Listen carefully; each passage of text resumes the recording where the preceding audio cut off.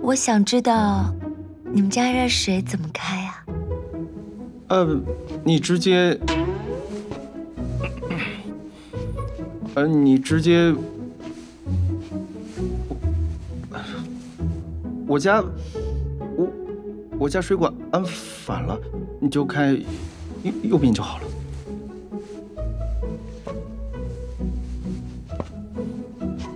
哦，你说右边是吧？对。可是你们家的浴缸在中间，是哪边的右边啊？是。哎呀，我去帮你弄吧。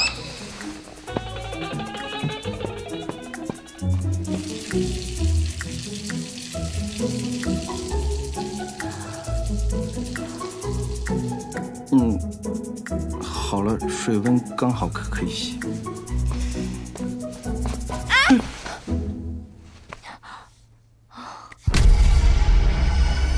怎么了？你肩膀。我肩膀怎么了？苏西肩膀的伤疤怎么会跟我的一模一样？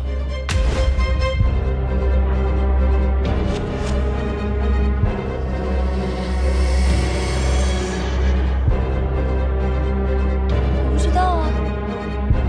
怎么这么像？难道是？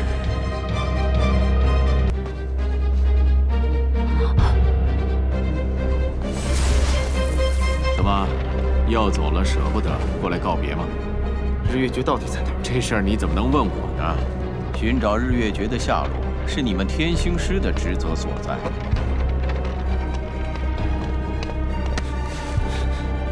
我跟文素熙身上一模一样的伤口到底是什么？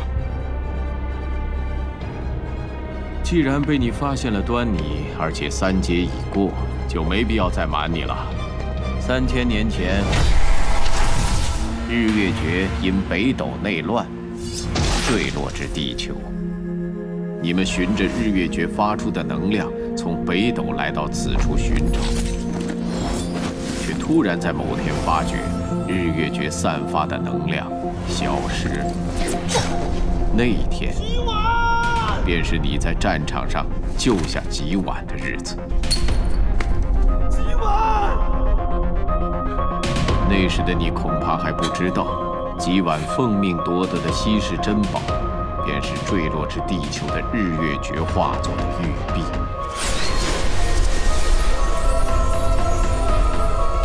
谁知战乱中玉璧碎裂，能量一分为2，分别进入了你跟吉婉的体内。普通人根本无法承受日月诀的能量。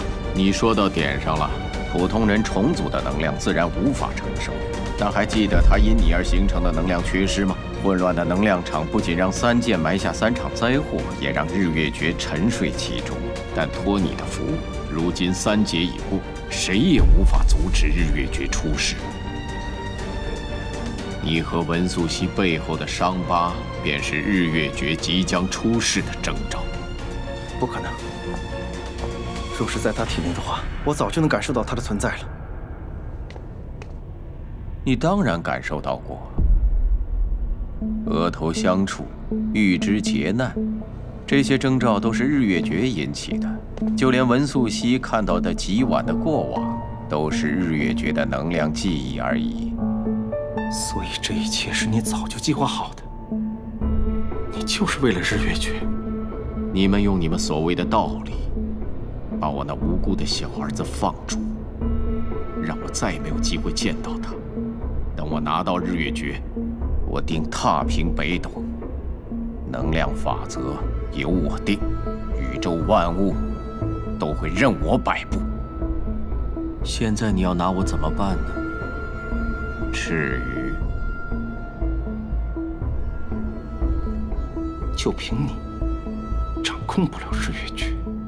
对，就凭我这个区区小官，掌控不了日月诀，但天星师可以。星图预测文素熙不久后会遭遇一次车祸，只要让他强行流转能量，便会让那3场灾祸受到波动而开启。可若是赤羽在我这儿查到此人，他定会提前避免车祸。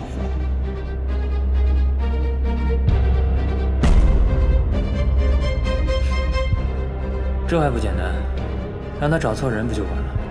你要找的人，如今是一个漫画家，他叫林浩树。那为何今日我在一人后背上发现3枚胎记？因为此人怕是与极晚有能量纠缠。你猜的没错，你要找的人正是文素汐。这你不能怪我，要怪就怪你自己把星耀弄丢了。我是看了星图，谁的？张翠优的，林浩树的。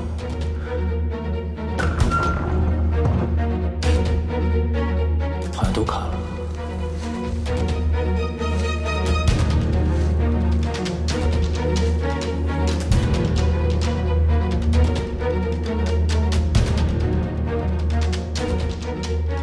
我也成。